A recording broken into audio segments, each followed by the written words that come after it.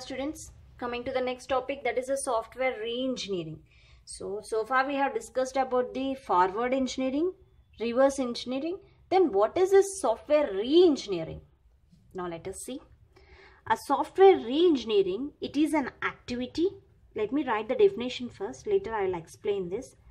It is an activity that improves one's understanding of software or prepares or still improves the software itself, usually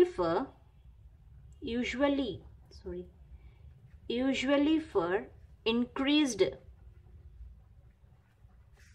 maintainability, reusability, evolvability. So what it's saying that? Now let us see. A software re-engineering, it is an activity that improves one's understanding of software. Mainly the use of re-engineering is to understand the software or to prepare the software or to improve the software itself.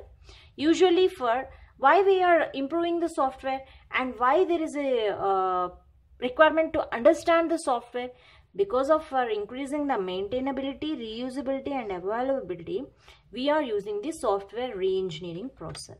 Okay, I understand that software re-engineering is nothing but it is helpful for improves the one's understanding of software.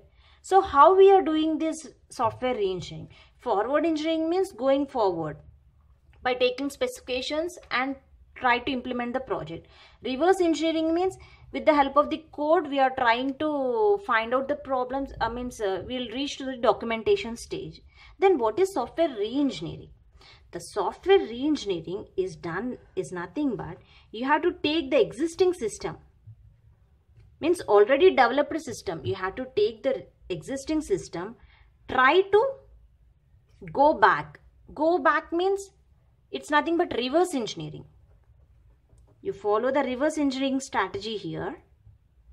In one phase, take the existing system, follow the reverse engineering strategy. You will get an abstract view.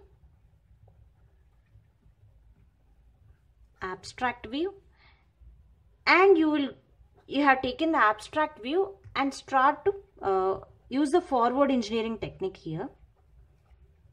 Forward engineering, that is nothing but re-engineering system. Then finally you will get the re-engineering system.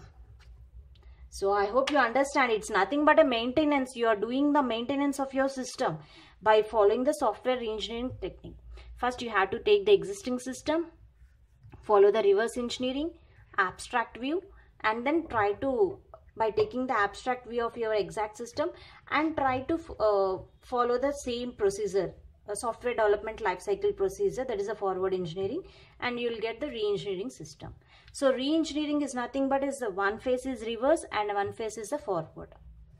Okay, so this is the basic definition of the software re-engineering.